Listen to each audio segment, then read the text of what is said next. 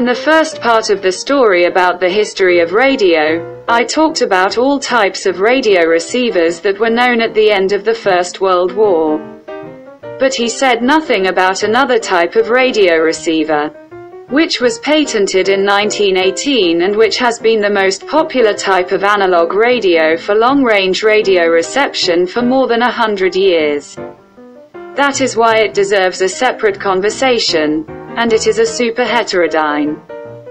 The superheterodyne is based on the principle of converting the input signal with the frequency of the radio station into a fixed intermediate frequency, IF, signal, followed by its amplification.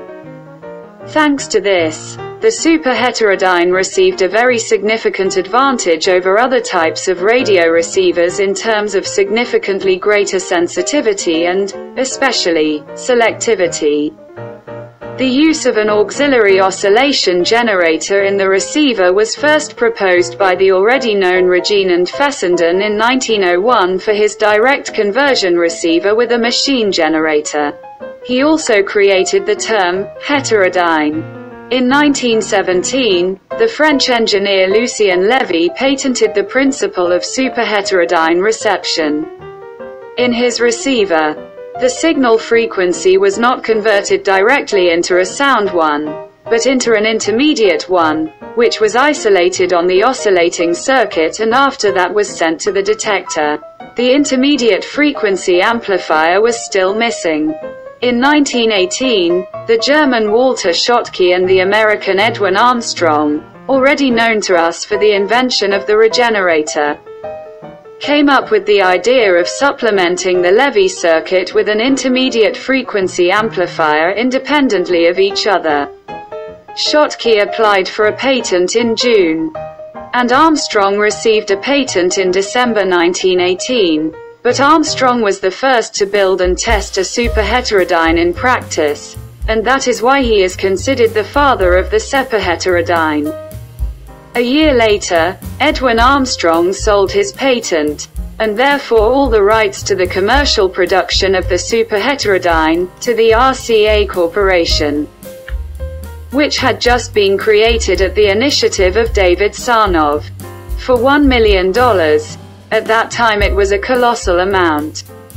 But Sarnoff did not lose.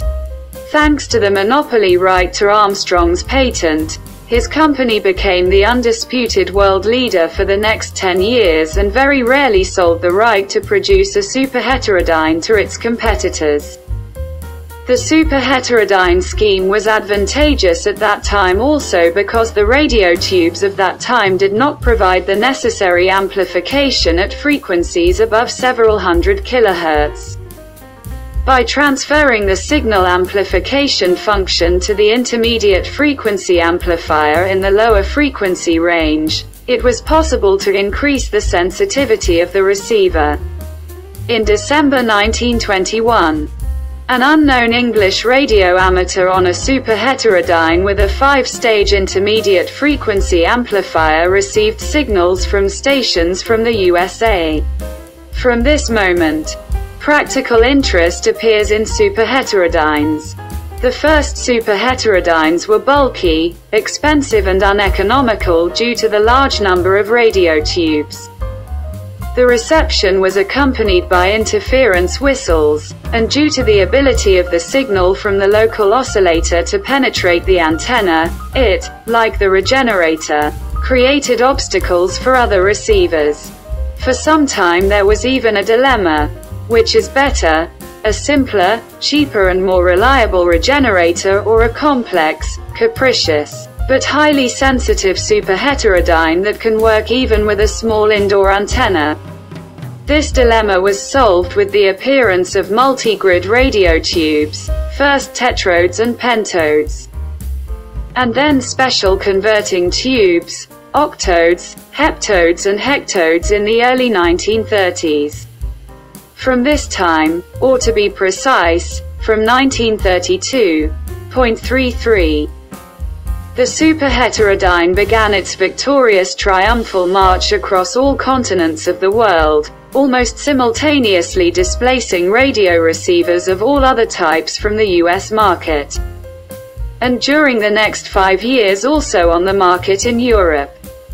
It seems that they have finished with the theory of radio reception, which is of little interest to most people. But this short excursion was absolutely necessary for a better understanding of the essence of this ingenious invention. It's time to move on to the history of the practical use of radio and its triumphant development after the First World War. And, unfortunately, its quiet decline in our time. But about that in the next series.